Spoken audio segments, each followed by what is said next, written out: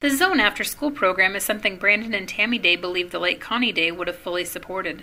The program's mission is to promote the physical, mental, emotional, social, and spiritual well-being of adolescents in Northeast Nebraska, and supporting youth and community in Northeast Nebraska were two things near and dear to the former state legislator's heart.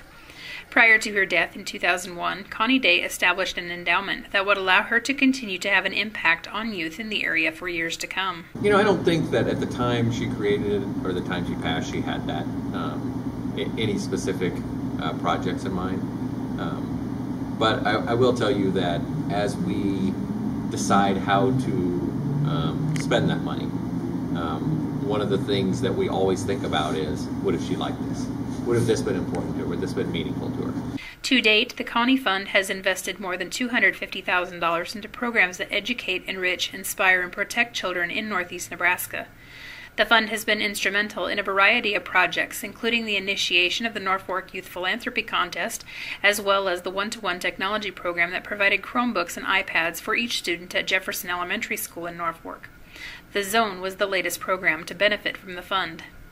To help them to create basically a 3-year growth plan for financial sustainability, staffing and operations, and board development that hopefully then takes them to the next level of an organization where they can meet the needs of more students and be a larger presence in the community to help address issues.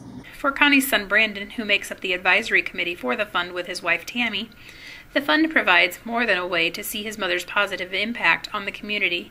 One of the great things about it is not only you get to help your community and benefit, but here we are 16 years after she passed away, and I get a chance to talk about her and talk about why she was a great woman and talk about how much she loved this community.